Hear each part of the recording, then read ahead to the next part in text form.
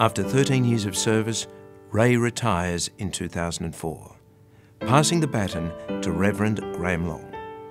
Graham brings with him a strong vision of creating a community with no us and them, and a tireless commitment to love over hate.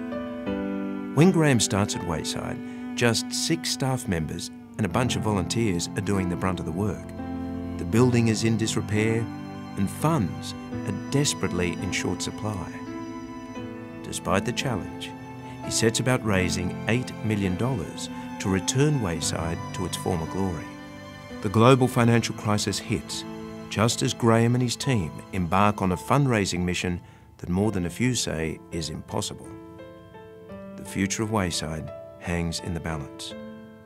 The thought of a Sydney without Wayside strikes a chord and stirs the emotion of everyone from neighbours to politicians. With a lot of effort, Wayside reaches its fundraising target with major financial support from both federal and state government and private investors.